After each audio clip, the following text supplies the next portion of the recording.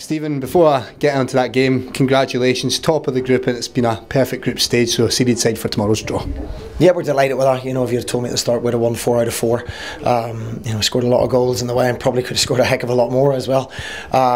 I think we play better than we've done today. It's frustrating, you know, because you have so much of the ball, and I believe we had a lot of crosses into the box again.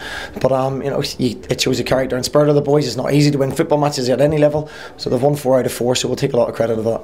On the build up to this game, Stephen, you reflected on Tuesday night as a lesson on what could happen if you don't take your chances, but effectively creating enough chances to take at least one. I think very similar again. I think we'd actually clearer cut chances again today. I think I was told there was about 44 crosses a game put into the box. So we're doing something right. We're getting the ball wide. The deliveries have been very good. You know, I think Elliot Frere probably put 35 of those in on his own. And you know, people are still finding their feet. It's the hardest bit in the game to score goals, but with a lot of chances. You know, if we'd scored 6 or 7 goals, then it would have been justified. And at the other end of the park as well, Stephen, only 2 goals conceded throughout the whole group stage, so that must be another pleasing part for you. Yeah, that's a massive bonus. You know, I'm well aware we conceded a lot of goals last year. You know, I pride myself on the organisation of the team and defending set play, so we've done that well. We've added a lot of pace in the team. You know, I thought Cedric Kipper was outstanding today, as was Charles Dunn, the two of them. Carl McHugh when he stepped back in there. You know, so we have got a lot more solid in there, and we've got a lot more pace in the side. So long may that continue. You were of course forced into an early change today with Stevie Hamill picking up that knock, but you've got options to change things when needed. Is that another pleasing part for you, that Carl can drop off, you can bring players off the bench? Yeah, it is. We've got a little bit more depth in the squad. I still think we need another defender in there, because when I take Carl out of midfield, I think we lose a little bit of solidity in there.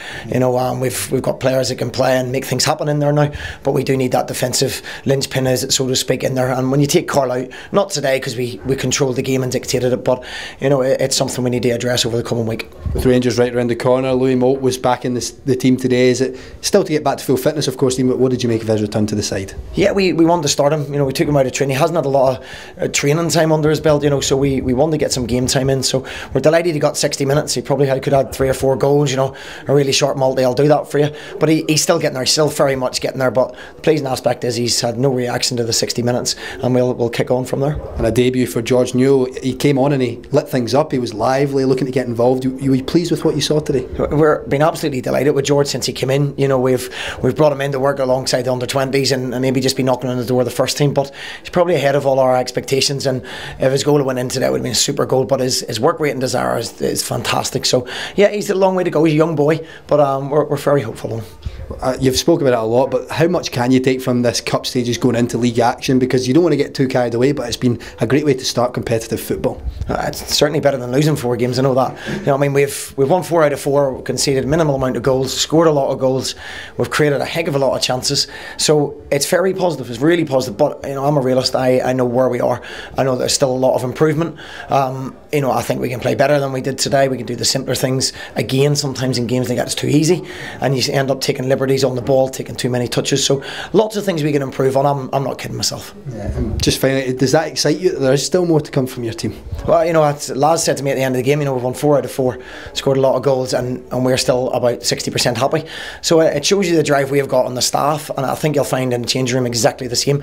Our boys are a little bit disappointed today, which marks the characters we've got in there. You know, if we keep improving and building on what we've done already, then we'll be okay. Well, Stephen, congratulations, a great start. Okay, cheers, Lewis.